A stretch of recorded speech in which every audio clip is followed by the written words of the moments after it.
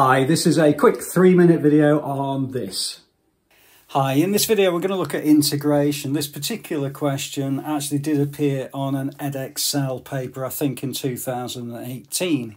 It's made a little bit trickier because effectively we've got this square root sign or square root of x. So I'm going to actually, before I start, I'm going to rewrite this because with integration what we're looking to do is to add 1 to the power and divide by the new power. So I'm perfectly fine. This little symbol, by the way, means summation or integral.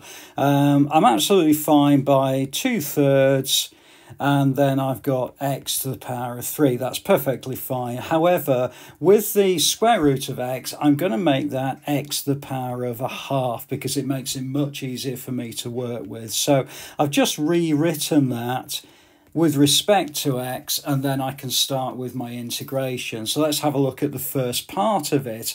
Okay, so I'm going to use sort of big square brackets here. 2/3 I'm absolutely fine with. This little dot means multiply, and then I've got x. I'm going to add 1 to the index, so it becomes x to the power of 4, and then divide by the new index, which is 4. Okay, same process for everything else. I'm absolutely fine with the 6. I'm going to add 1 to the power of 1/2, which is x. I suggest you leave it as a fraction. It just does make your working a little bit easier, even though it looks a little untidy at this stage. Now with 1, that's exactly the same as saying 1 to the power of x, or 1x to the power of 0, because anything to the power of 0 is 1. So that's just basically 1, but I need to reintroduce that. So I add 1 to the index, so it becomes x, or x to the power of 1 if you prefer.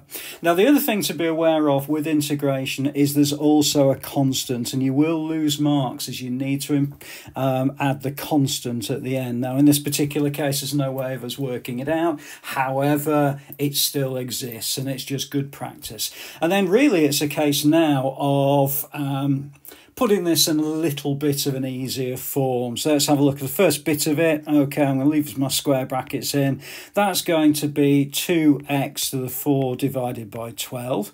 Now this one is a little bit trickier, but hopefully you can, when you're dividing by a fraction, what we're going to do is we're going to multiply and then divide. We're going to switch and multiply. So that's going to be 2 times 6 is 12 divided by 3. That's going to be 4x to the power of 3 over 2. If you're not sure about that, maybe get a little bit of piece of paper, have a go at this. I'm going to leave this x as it is. I'm going to leave the c as it is, and that's fine. And then really it's just a case of tidying this up a little bit.